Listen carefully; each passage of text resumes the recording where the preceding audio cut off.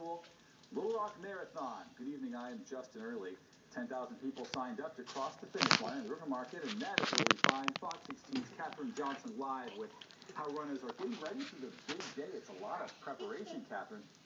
Lots of preparation, Justin. Right now, Little Rock Marathon runners are visualizing this finish line. They say the last few steps of the race are the driving force behind that 26-mile run.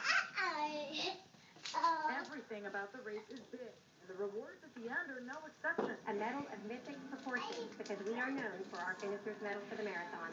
It is the largest in the world. Each runner has a different motivation, pushing them through to that giant medal at the end. Beer. Beer's at the end. But today is a day of rest and relaxation.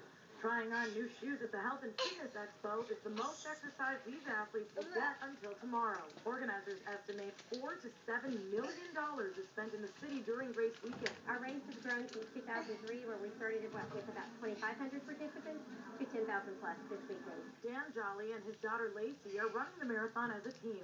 They say when you're beating your body up for 26 miles, family is the only thing that gets you through. Literally.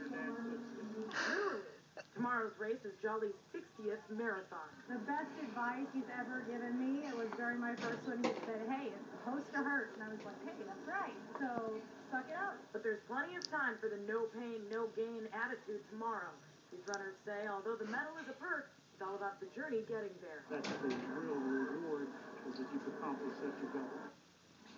We'll have much more on these super athletes from all around the globe coming up at 9:30, including how they're storing up on energy for tomorrow's big race. Live in Little Rock, Catherine Johnson, Fox 16 News. I can't believe it was Mr. Jolly's 60th marathon. That is Isn't that amazing? It's a lot of miles. I can't do the quick math, but that's a lot.